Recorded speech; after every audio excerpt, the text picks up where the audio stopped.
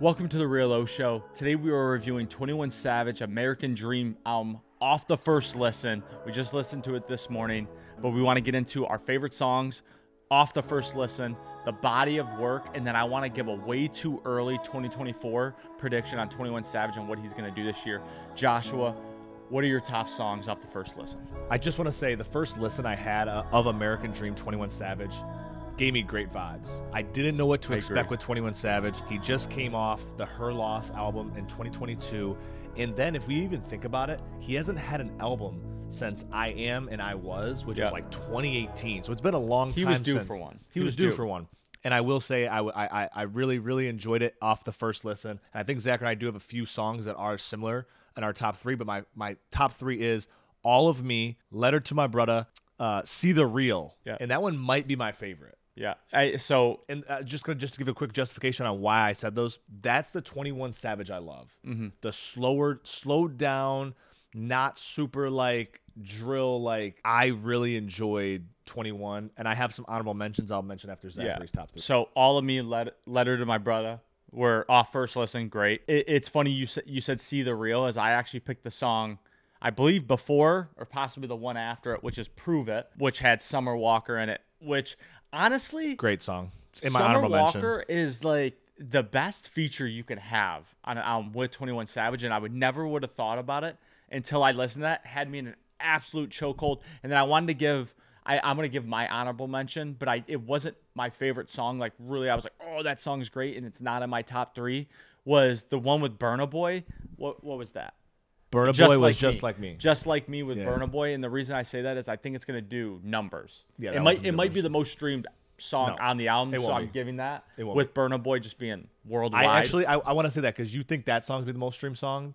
I think it's this one with Travis Scott will be the most streamed song off that album, and it won't be close. It won't be close. Burna Boy, great song. I loved it, and it's in my honorable mention.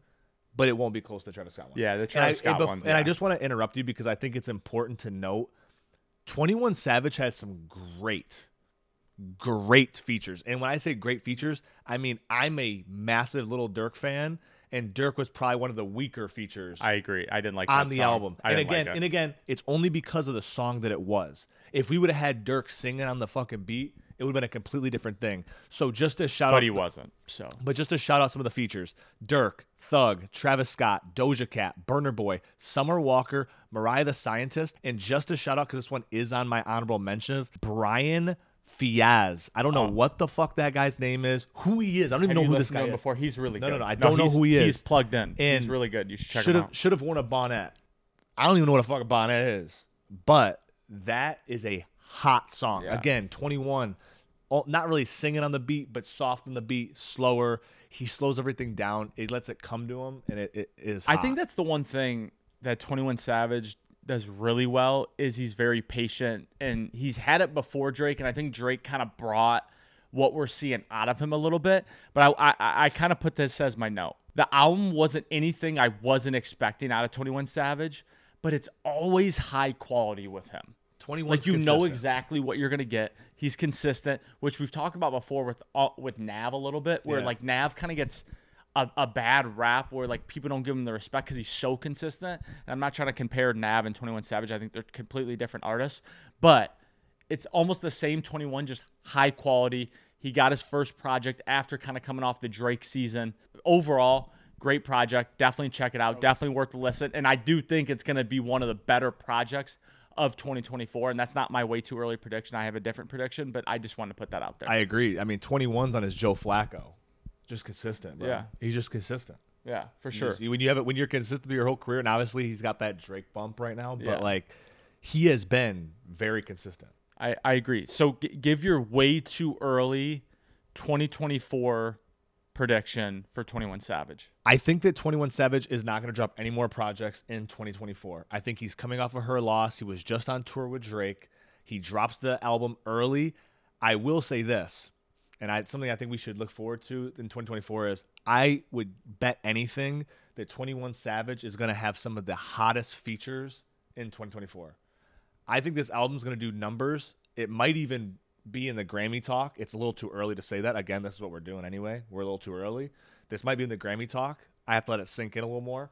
But I could see 21 Savage having some crazy, crazy features in 2024. He has a lot of good people on this album, and I think that you could see him on the inverse of a lot of their projects and probably many more. So I'm going to say my very early take is 21 could be up in the Grammy talk for 2024, and I think he's going to have some of the hottest features in the year. I mean, he was in the billions of streams in 2023, which I think is why he strategically... The Drake effect. I agree. Which is why I think he strategically placed his project early in the year. Like, we're still in January. So I think he's trying to get that carryover a little bit, keep that bottled up energy that he has in him.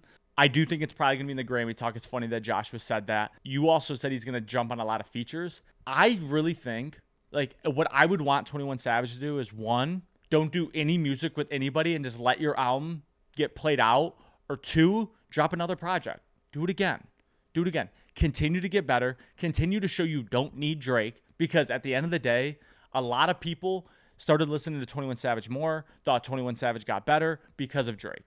Like, whether that's true or not, that's just facts. Can we talk about something? Because I thought there was a big elephant in the room on this album that I haven't seen many people talk about. Off of Drake's last album, For All the Dogs, and it's most specifically on his deluxe, he kind of calls out Metro Boomin. And on the 21 Savage, Drake calls out Metro Boomin. There's 4 Metro features on the 21 Savage album. And I thought it was weird that 21 sits in between Drake and Metro. And I thought to myself, is there ever any bad blood? Like, do you think Drake is just like, yeah, I don't really care who 21 works with? Or is there like that industry bad blood? Or is it all just fake? Are 21 and Metro really not, are Drake and Metro really not beefing? Because to me, it's a little weird. If my boy is fucking around with people that I don't like, it would rub me the wrong way, and I would say something to them. I think it's a little bit of both. I don't think Drake cares who 21 Savage works with, truly. I think Drake's just too high up in the game, and he's petty, but I don't think in that way. 2, it could be a little fake. Like, at the end of the day, it is the rap game. A lot of the stuff that gets brought up is fake. It's for clicks. But I don't think Drake is at the point of his career to, like, make up petty beefs. Like, there probably is something there.